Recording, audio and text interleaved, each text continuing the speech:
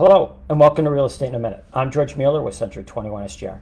Today's topic, the weekly market snapshot by MRED.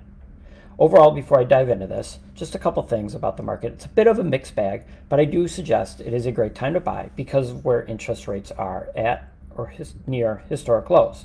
As you can see with residential closings, they dipped about 40% since last week. Listings under contract have dropped again for the past couple weeks, but, and this is a big but, they are still up 24% compared to last year.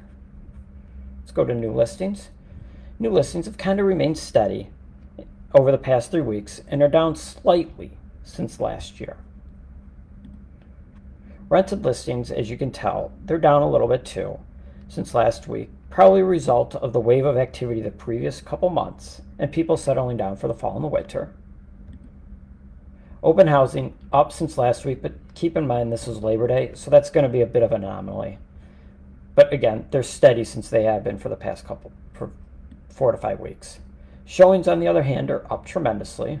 As you can see, up almost 40% since this time last year. Again, a strong indicator of people being out looking and wanting to buy. Residential sold properties for the third straight week, averaging just around 260,000. Which is a steady indicator of how the market's faring. And then finally, residential rental prices, about the same as you can see for the past couple weeks, actually 3 weeks here, averaging just right around $16.95 for a rental. And that's Real Estate in a Minute. Please feel free to reach out with any questions.